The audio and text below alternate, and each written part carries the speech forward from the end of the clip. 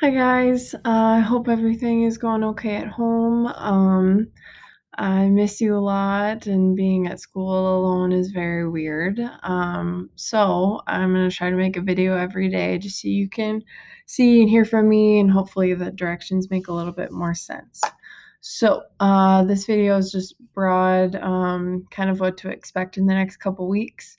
Up on top, you'll be able to see this distance learning 3-week summary. So that's just a broad overview of everything that we're going to do if you're curious. So how it's going to work every day is every morning that day's folder is going to post, which is how I would recommend you go through these.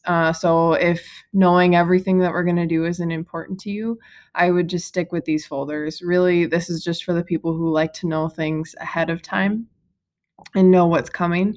If you're fine just getting instructions day by day, I would just stick to the folders that will appear every day. So you don't need to open this at all if you don't want to.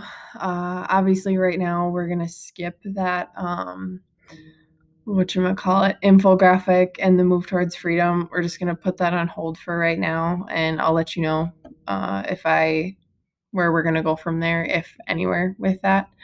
So don't worry about that. This Google Meet, as of today, so today is Tuesday the 24th for me.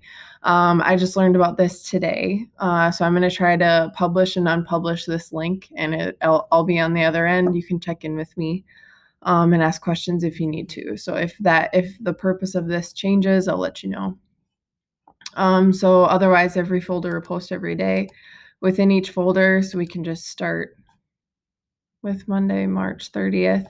So at the top will be the daily link. After I make it, I'll put it in.